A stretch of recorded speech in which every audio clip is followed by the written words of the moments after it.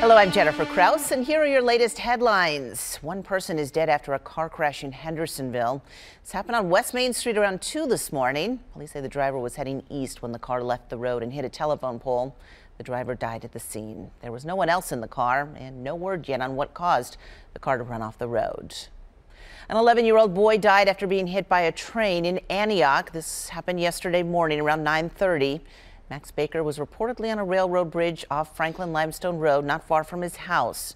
The train operator saw the boy, but could not stop the train in time. Investigators are calling his death a tragic accident. On the 440, several ramps are closed this weekend as part of that big widening project. The 440 East ramp to 21st Avenue North and the 440 West ramp to Hillsborough Pike are closed, as is the I-24 East ramp to the 440 West. They all should be back open by tomorrow morning at 5, just in time for rush hour. Well, spring is still a few weeks away, but the Nashville Sounds are already gearing up for baseball in Music City. The team is replacing the grass now at First Horizon Park. It's the first time they've done that in 6 years. It was all delivered to the field yesterday morning. Tickets, by the way, go on sale March 9th, and the first home game will be April 10th. The park is also still hiring, and they'll be hosting a job fair there Tuesday. And the new Whole Foods Market in downtown Nashville is now open. The nearly 45,000 square foot store offers all the Whole Foods staples, including specialty local foods, grab-and-go meals, and a coffee bar. Parking is available in a garage under the store. The store opened Friday. It's on Broadway. The first few hundred people in line got free samples and giveaways along with their groceries. The store is open from 7 a.m. to 10 p.m. daily.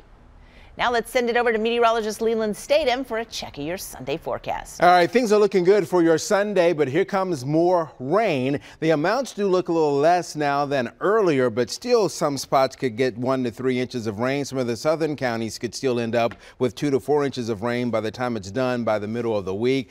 Amounts through tomorrow, or actually through Tuesday midday, show between about 1 to 2 inches.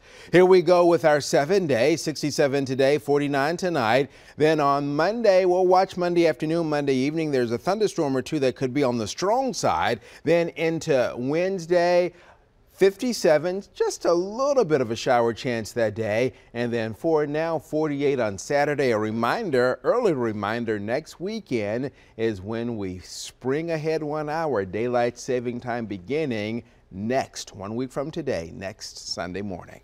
I'm meteorologist Leland Statham. Have a good day and a fantastic week.